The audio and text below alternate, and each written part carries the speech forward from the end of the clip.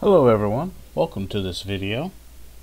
This video is in response to one I did a while back regarding Kali Linux and does it have a firewall installed on it by default, and does it need a firewall installed on it? So to answer the first question, well, I apologize, let's work this backwards. The second question, which I believe is does Kali Linux need a firewall? Let's start with that one. Does it need a firewall to begin with? The Kali Linux that I have installed on this computer, it is a live USB bootable. Okay, that means that I copied the image, I put it onto a USB for it to be booted off of USB, and that's what this is. This is not a virtual machine. This is an actual instance of Kali Linux installed on a USB. And then from there, I just ran an nmap command on it to check all the ports. And then after that, it showed that all the ports were closed. You'll see the output in just a moment. Shouldn't take too long. But that to me proves that Kali Linux is secure by default. And I wasn't questioning whether or not it was secure. I was just questioning whether or not you needed a firewall for it. And I think, as a lot of you said in the comments, it's not needed.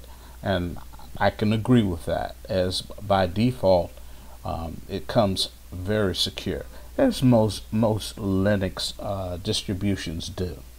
And to be honest with you, that was not my original question, even though I said, is it needed? Obviously, it's not needed.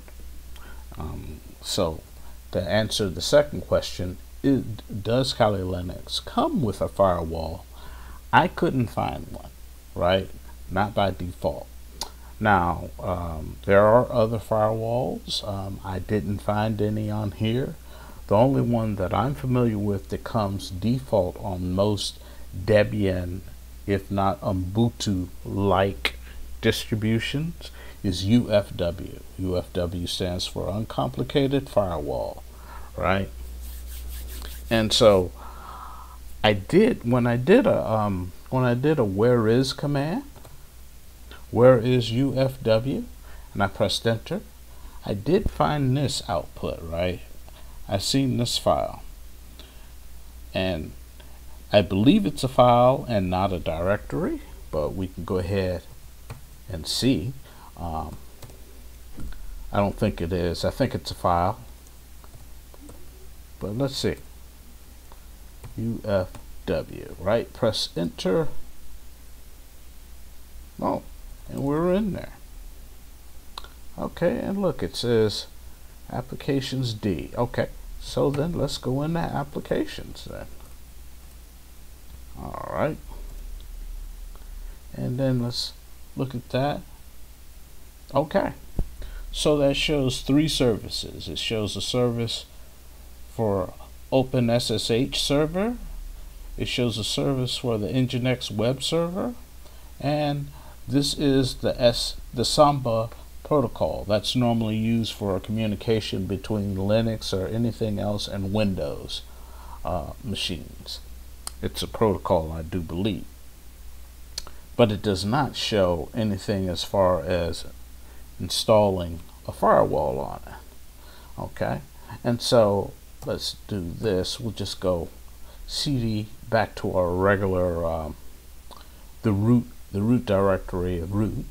And so the next thing I tried was enable, or I'm sorry, hold on. I tried to enable UFW. So I did UFW enable, press enter, and I got this command, which to me shows that by default UFW is not installed, and you do need to go ahead and install it in order to start using it. No big deal. If I'm wrong, or if I did something wrong, or if I forgot to do something that I needed to do, put it in the comments. I am very happy to learn something new if I've missed something, right? And so some of you may ask also, so what's the big deal? You just proved that Kali Linux doesn't need a firewall because it comes secure by default, and it does, as most Linux distributions do. I will acknowledge that. I'm not saying there's anything wrong with Kali Linux or any other Linux distribution. I use Linux every day and have been for the past 10 to 15 years. However, I was curious though. Now, as you've seen some of the services that are up, the Samba, the OpenSSH server, and Nginx, I did also see other services and other servers that come installed, but they're not active, right? So, like for instance, not Network Manager, but let's check the status on Apache, because Apache also comes. It is also deactivated, not active whatsoever, right?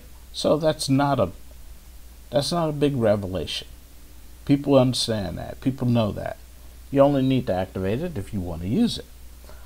My question is, if you do activate Apache or Nginx or even SSH for port 22 for SSHing between it, would that not be a concern if you don't have a firewall up on it and activated on it?